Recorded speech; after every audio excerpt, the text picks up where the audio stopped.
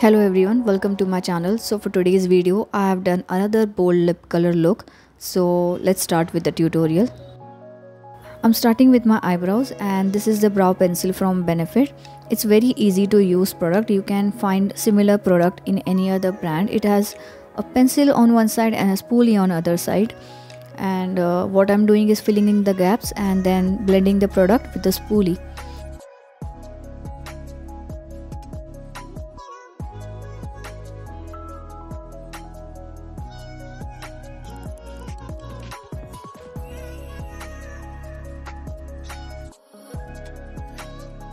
After that I will set the brows using the clear brow gel from Benefit. Again, it's a very nice brow gel. It sets your brows and it doesn't move. I'm priming my eyelids using the P. Louise base. It's in the number I think 0.5 or 1 because the eyeshadow palette is the Huda Beauty's Rose Pastel palette. So the pastel colors doesn't show up on my skin tone, so I have to use a base which is lighter than my skin tone. And with the pastel shades you have to pack more product and blend less. Keep that in mind. You cannot start blending right away, so pack more product and blend less. Now I'm taking this purple shadow on a Morphe's M456 brush. It's an absolute favorite brush. You cannot go wrong with this brush. It's very nice, super detailed and super nice for that detailed blending work. Again, I'm packing the product. Keep packing and building the product until you are happy with the intensity of it. Now I'm taking the PAX glitter adhesive. So once you apply it, wait for the product to become tacky and after that you can apply your shimmer on it. I'm using this one. It has a very nice pastely tone to it and it looks absolutely stunning. You know Huda Beauty, how she formulates her eyeshadow, they look very nice. It has that glittery sheen to it. And this is a trick to make your eyeshadows last longer. You know, after a certain period of time your shimmery eyeshadow starts to fade away, so applying a glitter adhesive underneath makes the eyeshadow last very long. Here I'm taking the Inglot's white gel liner and I'm applying this in the inner corner because I will be applying a pastel yellow shade in the inner corner and I want that shadow to pop nicely.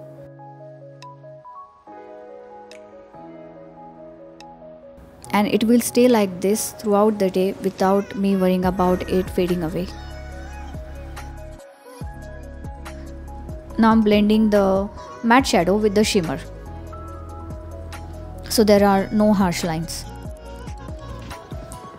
So here I'm using the liner from Huda Beauty. It's a sketch liner and I received this in the combo pack, the one that has mascara and eyeliner, and the mascara was already on 50% off and I did receive this as a kind of a free product then. But I don't particularly enjoy sketch liners because I never had any good experience with them. They always end up drying, like you don't even get your money's worth. They dry up very quickly in the tube itself. Instead you can work with a gel liner because even if it dries up you can use a Duraline and fix that thing. But this one was super pigmented, very thin, but it went smoothly on one eye and on the other eye it gave me a hard time. So I don't know what to say about it. Maybe I will give this one another try as this was the first time I was trying it. Now I'm using the Huda Beauty's mascara. I like this mascara a lot, especially the lengthening side.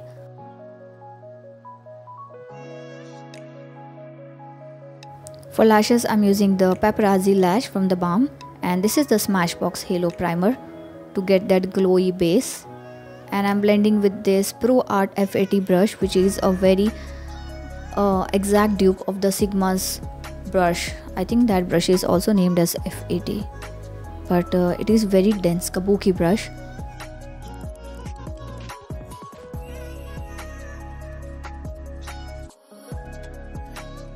And here I'm using the foundation from Flower Beauty. It's the Light Illusion foundation in the shade Soft Sand. It's a very nice foundation, great for dry skin. But if you have extra dry skin, you can add some oil.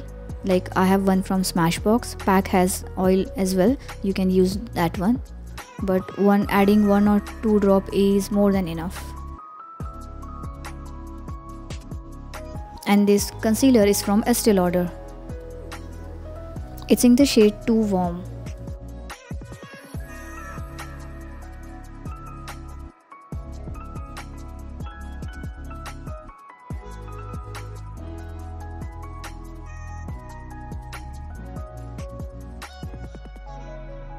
Now I did feel that the concealer wasn't bright enough, so I went ahead and added the Nude Sticks concealer. It's in the shade 4, and this concealer has very light to medium coverage, and it is very skin like and great for dry skin, but the coverage is to the light medium side. That's the reason I don't use it very often.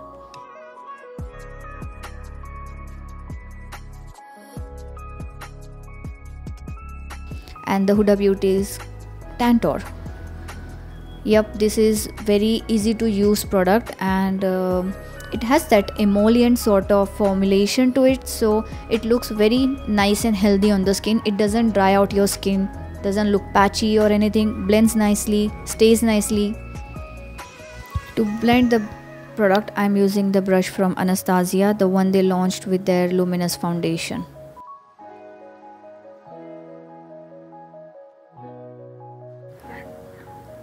To set my under eyes and the center of my face, I'm using the Huda Beauty's Cherry Blossom powder.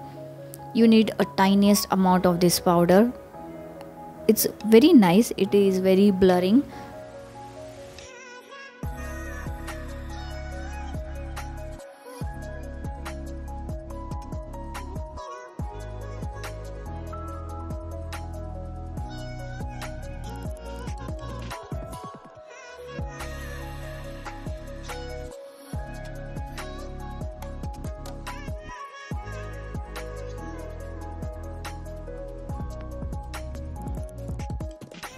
Now I'm fixing everything using the Charlotte Tilbury setting spray. I like this spray a lot. I have gone through 3 bottles and this is the 4th one.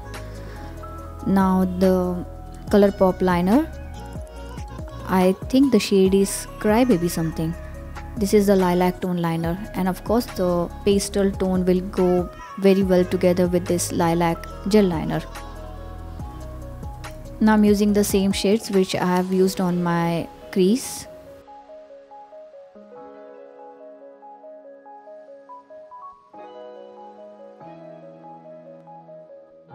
Now I'm taking this shimmery shade, and first I sprayed some Charlotte Tilbury spray on the brush, and then I picked the product so that the product can apply nicely and look pigmented, because the brush wasn't picking any product. Now I'm using this blush from ColourPop, and I think today was not the day for this blush, because honestly this blush is very beautiful when I first bought it and I tried it, but today I don't know, it wasn't applying very good, so I had to switch to the Flower Beauty's blush. It's in the shade Sweet Pea. Yep, and very nice cool tone blushes. Now for highlighter, I'm using this one from Benefit. It's the Cookie highlighter, and as you can notice, I'm applying too much of product like the blush and highlighter, because once I have applied it, I will go back with the beauty blender and press the product in, and the blender takes away all the excess product, so don't worry about that.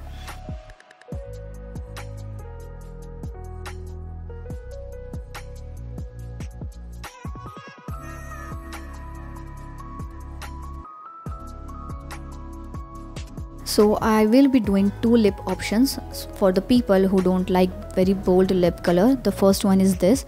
It's the lip liner from Pat McGrath. The shade is Suburbia, and very nice smooth lip liner.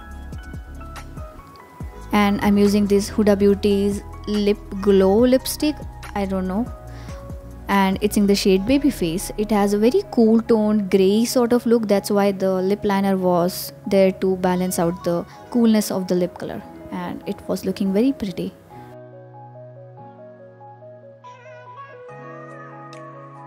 So moving on to the second lip option, this one is from Fenty Beauty. It's in the shade Unlocked, and as you can see, this has to be the most beautiful bright pink lip color, and it was very pigmented. You need very little amount of product, so it will be better if you apply a lip liner first and then fill your lips with the lipstick, so that it will prevent the lipstick from bleeding.